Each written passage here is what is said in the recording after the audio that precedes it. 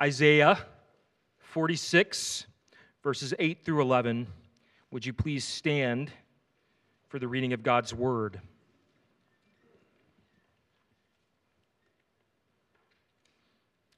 Isaiah 46, beginning in verse 8. Remember this and stand firm. Recall it to mind, you transgressors. Remember the former things of old, for I am God, and there is no other. I am God, and there is none like me, declaring the end from the beginning, and from ancient times things not yet done, saying, My counsel shall stand, and I will accomplish all my purpose. Calling a bird of prey from the east, the man of my counsel from a far country. I have spoken, and I will bring it to pass. I have purposed, and I will do it. This is the word of the Lord. Amen. You may be seated.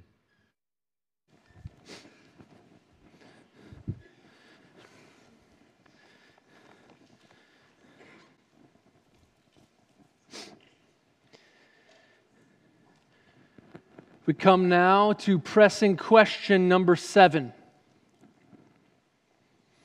How does God's sovereignty relate to my free will? This question contains within it two foundational Christian doctrines: the sovereignty of God and the will of man. Two massive doctrines. Massive because of their importance. Massive because of their implications.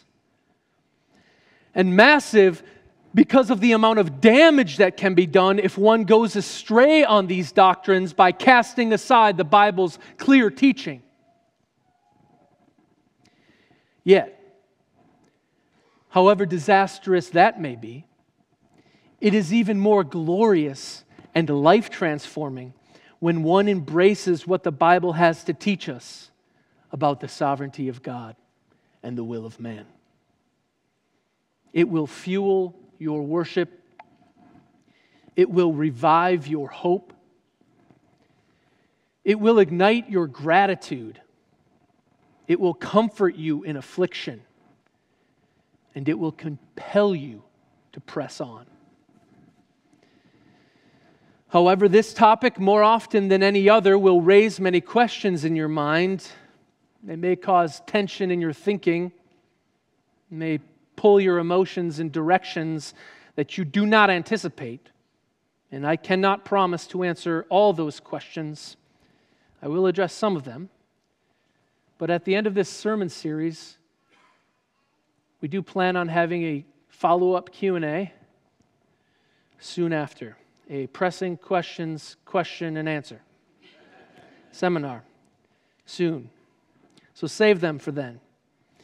Throughout this sermon, I will be drawing on work from Pastor John Piper, 17th century theologian Petrus Van Maastricht, and professor of philosophy and theology, Dr. John Frame. But the majority of this sermon is going to be Bible.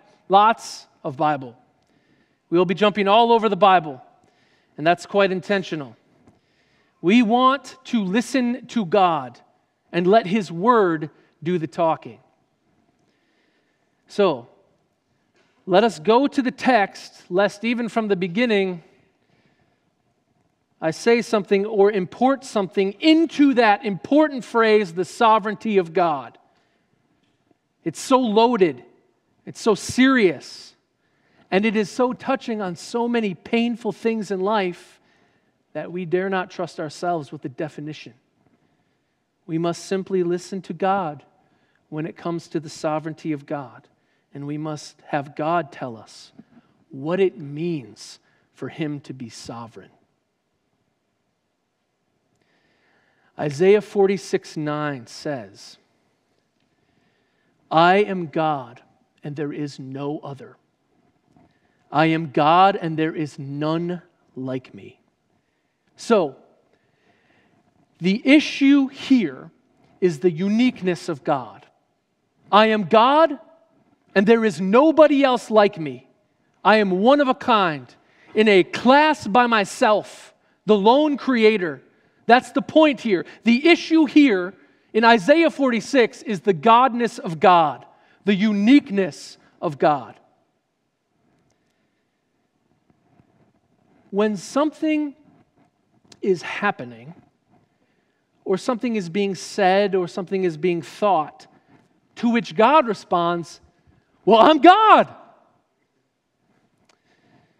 then you know what was happening, or what was being said, or what was being thought is happening, or being said, or being thought, as though we didn't know what it was like for Him to be God. And so He's responding by saying, "I'm God," meaning, you're not acting as though you understand what it is like for me to be God. And now He's going to tell us what it means for Him to be God in this text. That's the spirit of this text. I am God, and there is no other. I am God, and there is none like me. And you're acting like I'm not, and that you don't know what it means for me to be God. So what does it mean for Him to be God? Verse 10 is going to tell us. I declare the end from the beginning, and from ancient times things not yet done. So 2 statements. I declare how things are going to turn out before they happen. That's the first statement. And the second statement in verse 10, I not only declare how natural things are going to turn out, but I declare how doings, things yet to be done, doings are going to turn out long before those doings are done. I declare from ancient times things not yet done. So, events in nature, I've got all that predicted, and doings by the beings who do them, I declare that ahead of time as well. So that's what it means for me to be God. I have foreknowledge here and here. Now, what does He do in the second half of verse 10? The next half of verse 10 tells us how He knows what is going to be before it happens and what is going to be done before it happens. And here's His way of knowing that. I declare the end from the beginning, and from ancient times things not yet done, saying, my counsel shall stand, and I will accomplish all my purpose. So the reason God knows the future is because He plans the future and He accomplishes the future. That's what it means to be God. The future, John Piper says, is the counsel of God being established by God. The future is the purpose of God being accomplished by God. That's what the text says. And now He establishes that even more clearly at the end of verse 11. I have spoken, I will bring it to pass. I have purposed, I will do it. So the reason He makes predictions is because He controls the future. He knows the future because He runs the future. He accomplishes the future. God is not a fortune teller. God is not a psychic. God doesn't have a crystal ball. He doesn't just know the future, He accomplishes the future. And thus He knows the future because He knows what He is going to do in the future. That's what the end of verse 11 says with crystal clarity. When verse 10 says, when God says in verse 10, I will accomplish all my purpose, He means nothing happens except what I purpose. How that follows? Think of this. If something happened that God did not purpose to happen, He would say, well, I didn't intend for that to happen. And we would say back to Him, well, what did you intend to happen? And He would say, well, not that, but that. And we would say, so that didn't happen? And you just said, I will accomplish all my purpose. And that one thing didn't happen? And He would say, no, that would happen if it were my purpose. Because anything that happens is my purpose. Otherwise, I couldn't say, I will accomplish all my purpose. I would only be able to say, I will accomplish some of my purpose, and the rest of it would just fall down, and my word would fail. And that's not what it means for God to be God. Everything that happens, that will happen, that has happened, was purposed by God to happen. Now, some of that can be a bit confusing to just make these statements and then try and pull them apart logically and deduce different conclusions from them. So let's instead turn to the Bible. That's the simpler thing to do. Let's just go all over the Bible and let God speak to us. Instead of just taking the statement and pulling it apart and dissecting it and deducing, let's just listen. But before we do that, let me offer just this one caveat, that when we begin to catalog the sovereignty of God in Scripture, it may be a bit overwhelming. And you will then be forced to make a choice. Will I follow in the example of Job and put my hand over my mouth and bow and worship to the majesty of the sovereignty of God? Or will I follow the example of Pharaoh and harden my heart and stiffen my neck and say, I won't believe in a God like that? And what have you just done? Pushed God off his throne and enthroned yourself. So I plead with you not to do that. I plead with you and pray that the sovereignty of God would become to you your only hope in life and in death.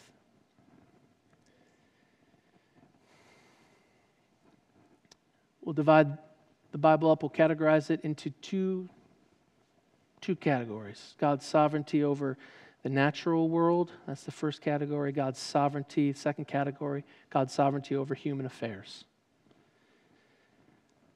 God's sovereignty over the natural world. God is sovereign over the most random things you can imagine. Proverbs 16:33, the lot is cast into the lap, but its every decision is from the Lord. If we were to say that in modern day, the dice is cast in Las Vegas, and its every stopping is from the Lord. The arm of the slot machine is pulled, and the dials spin, and their every stopping is from the Lord. Everyone. When you play a board game at home and you draw a card, every card is from the Lord. When you put your hand into that bag of Scrabble pieces and grab another letter, that decision is from the Lord. And unless you think that is trite, Jesus says in Matthew 10, are not 2 sparrows sold for a penny? In other words, utterly insignificant. Not one of them will fall to the ground apart from the will of your Father. There are millions, trillions of birds in 1,000 forests out there, and not one of them falls apart from the sovereign hand of God. And Jesus presses that point even further when he says, even the hairs on your head are all numbered. You look like me. That text hits a little different. But many of you have been blessed with a full head of hair, and God knows every one. Matthew 8, verse 2, a leper came to Jesus and knelt before him, saying, Lord, if you will, you can make me clean. And Jesus stretched out his hand and touched him, saying, I will be clean. And immediately his leprosy was cleansed. Disease, the cells of the body, bacteria, viruses, obey the command of Jesus. Matthew 8:25. The disciples went and woke Jesus in the boat during the storm. "Save us, Lord, we're perishing." And he said, "Why are you afraid, you of little faith?" Then he rose up, rebuked the wind and the waves. "Be still." And there was a great calm. The wind, waves, storm heard the voice of their Creator, "Be still." And the sea turned to glass and the storm stopped. Matthew 8:28. They arrived on the other side after that storm, into the country of the Gadarenes, and 2 demon-possessed men ran up to Jesus coming out of the tombs, and they cried out, "What have you to do with us, O Son of God? Have you come here to torment us?" And there was a herd of pigs feeding at some distance from them, and the demons begged Jesus, saying, "If you cast us out, send us away into those herd of pigs." And Jesus said, "Go." And they went. The demons recognized the sovereign Lord in the flesh and asked permission and obeyed. In the book of Jonah, God tells the fish to swallow Jonah, and it does. God tells the fish to spit out Jonah on the shore, and it does. God tells the plant to grow up to give Jonah shade, and the plant grows up and gives him shade. God then tells the worm to come up, eat the plant, to kill it, to make Jonah hot because of his crummy attitude in preaching to the Ninevites, and it does. Bacteria, cells, murderous viruses, diseases, storms, demons, all of them do God's bidding. They're not free any more than the fish or the worm or the plant that just happened to grow up. God sees everything, and if anything is about to happen that God doesn't want to happen, He just says stop, and it stops. And if it doesn't stop, then He didn't tell it to stop, which means He has a plan for it. Isaiah 40, verse 26. "Lift up your eyes on high and see. Who created all of these? He who brings out the starry host by number, calling them all by name, by the greatness of His might, and because He is strong in power, not one is missing." Scientists tell us that light travels at 186,000 miles a second. Do you know what that means? Every second, light travels around the earth 7.5 times. 1, 2, 3, 4, 5. Light travels around the earth 38 times. The speed of light is the only measurement we can use when we move out into space and want to measure the distance between planets and stars and nebula and galaxies, because we don't have a ruler big enough.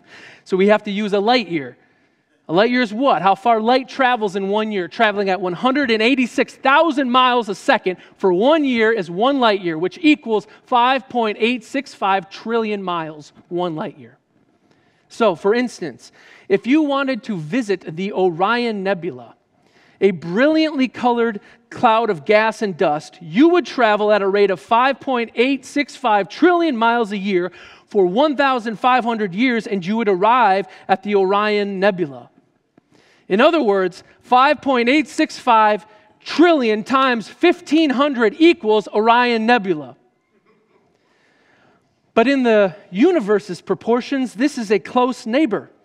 We could travel at a rate of 186,000 miles a second for 4,000 years, and we would arrive at Siamese 188, the star-forming region of our Milky Way galaxy. Or moving further out, we could travel at a rate of 186,000 miles a second for 25 million years and arrive at M101, also known as the Pinwheel Galaxy, a beautiful, open-faced, twirling galaxy. We're going further to 40 million light years. We arrive at NGC 4565, the Needle galaxy. And finally, further still, traveling at 5.865 trillion miles per year for 200 million years, and you would arrive at the Hydra cluster of galaxies. 186,000 miles a second for 200 million years. Hydra cluster. And scientists took this picture, and to travel from the right side to the left side of this picture would take you 1.3 million light years. It's awesome. Why are the stars where they are in the sky? Because He is strong in power and not one is missing. I don't know what kind of God you have. One that winds up the world and lets it run and sits back. That's not the God of the Bible. And therefore, it's not our God. From worms in the ground to galaxies in the sky, He is sovereign. We don't have telescopes strong enough to look out into space. We don't have microscopes strong enough to look down into the subatomic particle level to see all the areas in which God is sovereign. Psalm 147 says that He gives snow like wool to the earth, and He scatters His frost like ashes. He sends out His word and He melts them. He makes His wind blow and the waters flow. Have you experienced cold like that? Have you experienced the falling of snow? Or have you run for shelter in a hailstorm? Have you experienced strong winds blowing? That's part of the reason we love all the windows in this chapel while we worship. We can see that evidence of God's sovereign hand blowing the wind. It's pretty still today because He purposed it. But I feel like I'm back home in northern Wisconsin when I read verses like this, where I grew up, the quiet power of winter's cold that can turn water to stone and freeze the face of the deep. One of my friends lived out in the country and his property backed up to the state park, and every winter we'd hike down to the frozen lake and we'd take our brooms and sweep off for a hockey rink. And there's nights where we'd lay out there on our backs till midnight looking up to the cold winter sky with the frozen lake against our backs, surrounded by snow-covered evergreens and oak trees. And you know, when you breathe in a place like that, your lungs feel like they crystallize when you breathe in that frigid air. Who freezes all that water? God does. Man understands little and cannot control these swirling winter forces. But who does? Who controls such things? Jesus Christ, the sovereign King of the universe. For that's exactly what Hebrews chapter 1 verse 3 says. He, Jesus, is the radiance of the glory of God and the exact imprint of His nature, and He upholds the universe by the word of His power. He is sovereign over the whole universe. It cannot get more comprehensive than that, but even more, it's not just the universe out there, but the world right here. Because the Lord said to Moses in Exodus 4, verse 11, the Lord said to him, "Who made man's mouth? Who makes him mute, deaf, or seeing, or blind? Is it not I, the Lord?" Or Amos 3, verse 6. Does disaster come to a city unless the Lord has done it? Or Isaiah 45, 7. I am the Lord and there is no other. Besides me there is no God. I form light and create darkness. I make well-being and create calamity. I am the Lord who does all these things.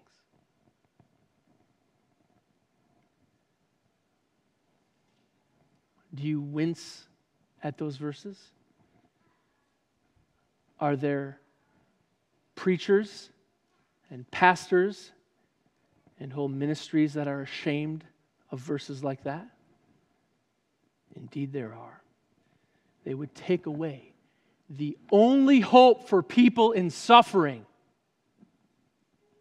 God didn't have anything to do with that. That was outside of His plan.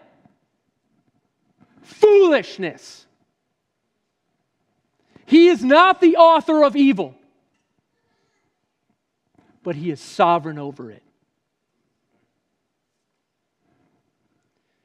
1 Peter 4:19 says, "Let those who suffer according to God's will entrust their souls to a faithful Creator." Or 1 Peter 3:17, "It is better to suffer for doing good, if that should be God's will, than for doing evil." Or listen to Deuteronomy 32:39. "See now that I, even I, am He, and there is no God besides me. I kill and I make alive. I wound and I heal, and there is none that can deliver out of my hand." The roll of the dice, the fall of a bird, the crawl of a worm, the movement of the stars, the falling of snow, the blowing of wind, the loss of sight, the suffering of the saints, and the death of everybody are included in the words in Isaiah 46, "I will accomplish all my purpose."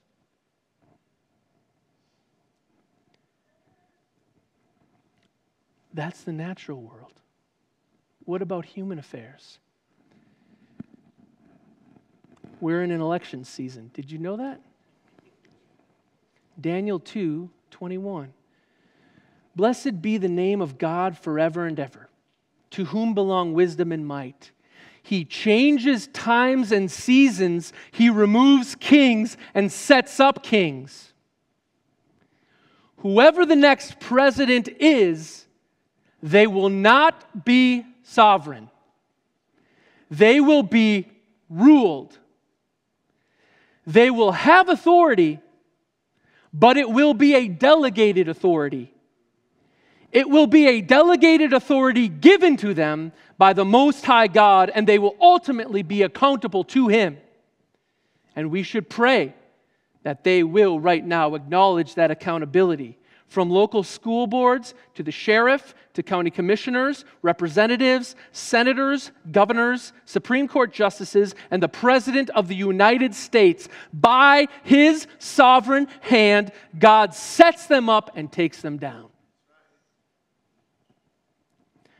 The king's heart is a stream of water in the hand of the Lord, and He turns it wherever He will. Proverbs 21:1. When the president travels abroad on foreign affairs and meets with heads of state, Psalm 33, "The Lord brings the counsel of the nations to nothing, and He frustrates the plans of the people." Psalm 2, "Why do the nations rage and the peoples plot in vain?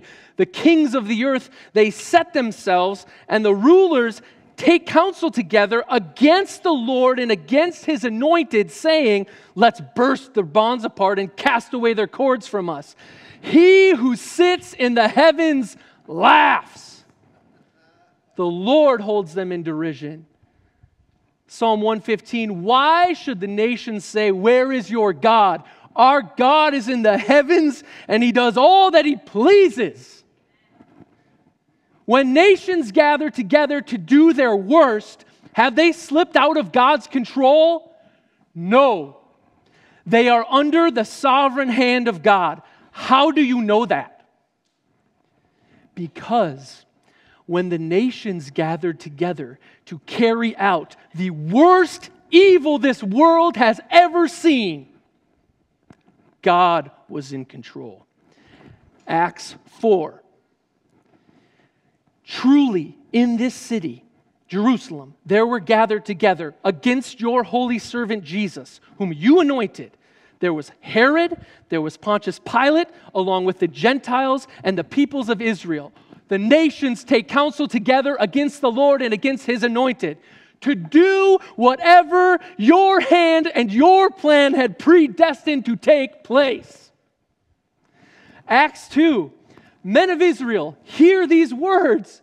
Jesus of Nazareth, a man attested to you by God with mighty works and wonders and signs that God did through him in your midst. As you yourselves know, you saw his signs and wonders. This Jesus, delivered up according to the definite plan and foreknowledge of God, you crucified and killed by the hands of lawless men, but God raised him up.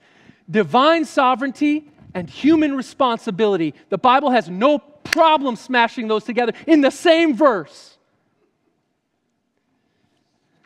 All of it was sin. Killing the Son of God is the worst sin there is. Yet, while they were at their worst, they were at the same time more firmly in God's control than anywhere else. And God, in the moment of their greatest sin, thereby destroyed sin. The cross of Christ, the greatest evil, predestined by the sovereign hand of God to be the instrument whereby he would destroy Satan, sin, and death, and reap a harvest of redeemed souls from every tribe, tongue, and nation, a countless multitude redeemed by the blood of the Lamb. In The Lion, the Witch, and the Wardrobe, you remember C.S. Lewis says, when the White Witch killed Aslan, she didn't know that there was a deeper magic at work. The people and the nations had gathered together to kill the Son of God.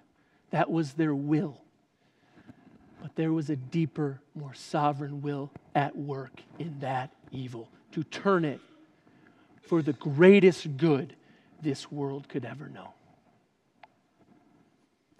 You need a category in your brain for God willing that sin be without himself sinning. God willing that that sin would happen without himself being a sinner.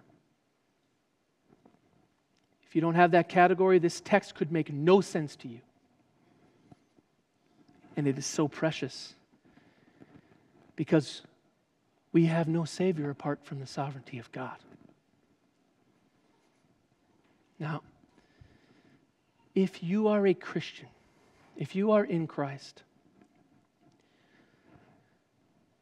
there may have been 100 horrible things in your life to this point.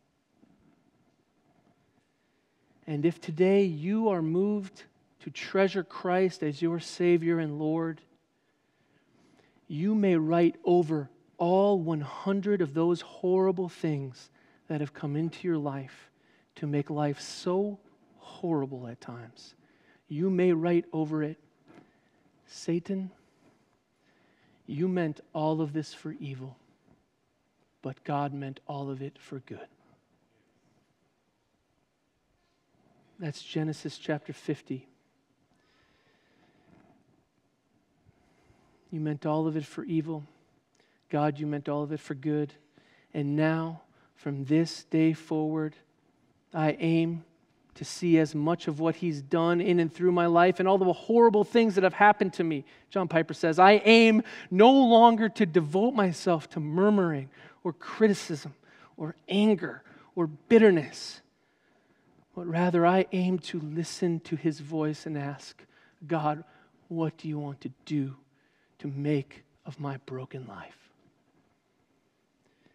From the roll of the dice to the circuits of the stars, to the rise of presidents, to the death of Jesus, to the gift of salvation, He accomplishes all of it according to His will. What about my free will? That is, after all, the question at hand. How does God's sovereignty relate to my free will? If God is absolutely sovereign, doesn't that just make me a robot? Doesn't God say, choose you this day whom you're going to serve? He's telling us to make a choice, right? My will is free to choose, for Christ or against Christ. Indeed, God does address us as free moral creatures. And we are accountable for our actions and our thoughts and our attitudes. We are accountable and we are liable to His divine authority. We are morally responsible for our choices, and we are free to choose. But we are free to choose according to our nature. We are not absolutely free. We are free to choose according to our nature, and therein lies the problem. For the Bible teaches that our nature, our will, is in bondage. It is enslaved. The Bible teaches the absolute enslavement of the human will to sin. Natural man left to himself, apart from Christ, will never choose Christ. Indeed, he cannot. Why? Romans 3 says, none is righteous, not one. No one understands. No one seeks God. Everyone has turned aside and together have become worthless. No one does good, not even one. Jew, Gentile, does not matter. John 3:36 says that whoever does not believe in the Son, divine wrath remains on him. It remains. It didn't come and arrive. It remains. It was there. Natural man apart from Christ. Divine wrath rests on you. John 3, this is the judgment, that light has come into the world and people loved the darkness rather than the light because their works were evil. The problem with your will is not that light is lacking. It's that natural man enslaved to sin loves the darkness and hates the light. We do not sin out of duty. We sin out of nature because we love the darkness. Or Romans 8:6. To set the mind on the flesh is death, for the mind that is set on the flesh is hostile to God. It doesn't submit to God's law. Indeed, it cannot. Those who are in the flesh cannot please God. Those are heavy, weighty cannots.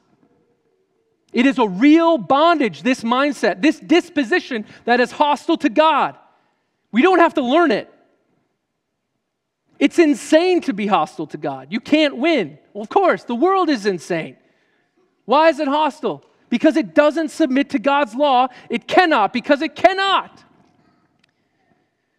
Everyone hates God in their natural state. That's what this text says.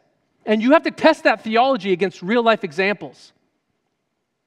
The 80-year-old, nice, kind grandma who doesn't believe in God or Christ. According to this text, she hates God.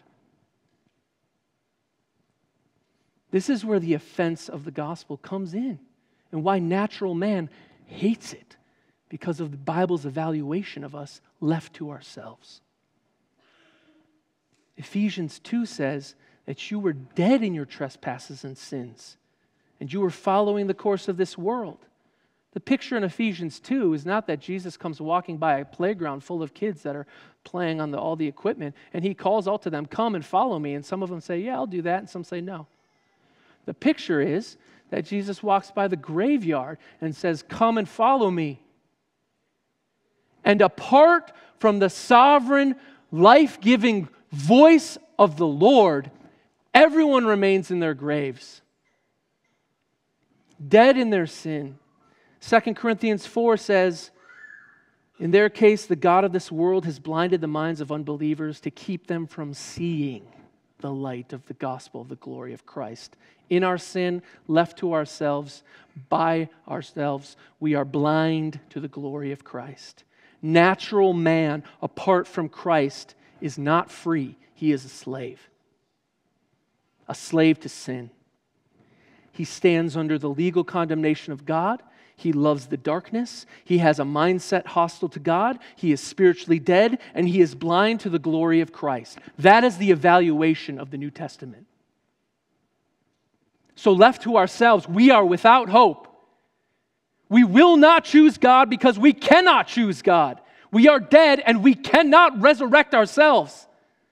Some of you here today are dead in your trespasses and sins right now, and the wrath of God hangs over you. And I would plead with you today to turn to Christ and have all of your sins forgiven and enter into new life eternally.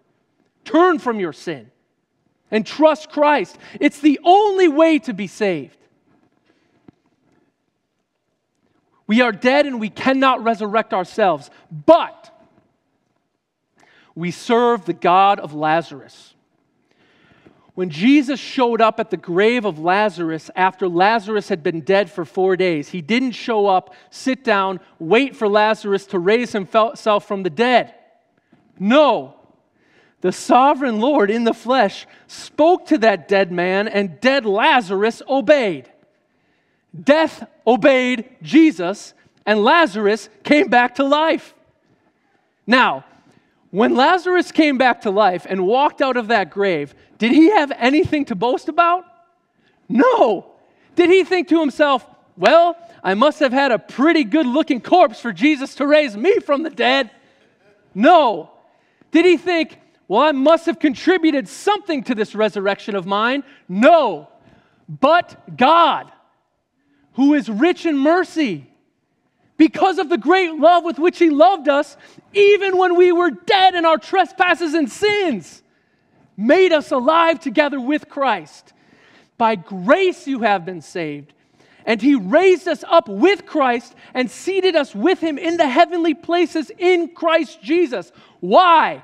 So that in the coming ages he might show the immeasurable riches of his grace in kindness toward us in Christ Jesus. And just so we don't miss it, he says, for by grace you've been saved through your faith. It is not your own doing. It is a gift of God, not a result of works or anything that you've done, so that no one may boast.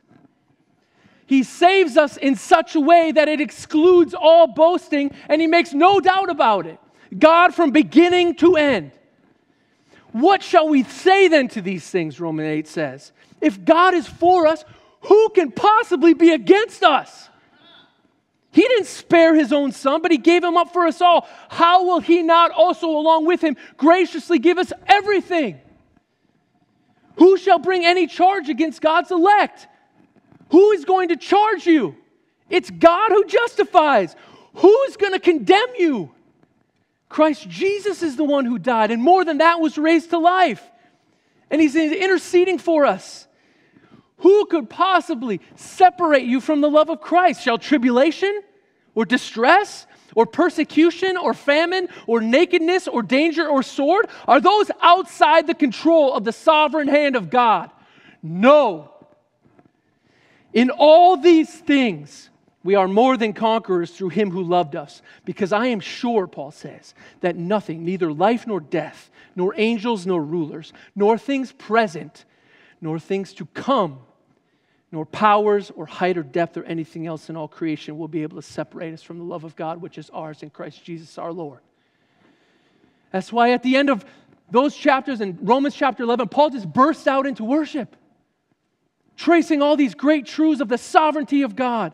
The depths of the riches and the wisdom and the knowledge of God, he says. How unsearchable are his judgments and inscrutable his ways. For who has known the mind of the Lord?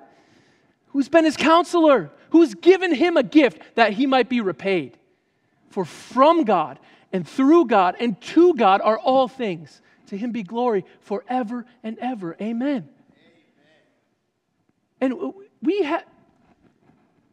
haven't even touched on the book of Job or Ephesians chapter 1 or Romans chapter 9. If you're wrestling with this, struggling with how to put all this together, take comfort in the fact that Spurgeon said, the sovereignty of God and man's responsibility, they're like two lines that appear to be parallel. And they just never touch. We don't understand how they go together, but someday in eternity, they'll cross. So let me close with a quote from Spurgeon. He says that there is no doctrine more hated by worldlings, no truth of which they have made such a football, something to kick around, as the great, stupendous, but yet most certain doctrine of the sovereignty of the infinite God.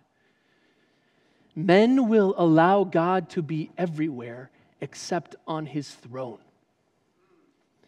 They will allow him to be in his workshop to fashion worlds and to make stars. They will allow him to be in his storehouse to dispense his gifts and bestow his bounties. They will allow him to sustain the earth and bear up the pillars thereof, or to light the lamps of heaven, or to rule the waves of the ever-moving ocean. But when God ascends his throne, his creatures gnash their teeth.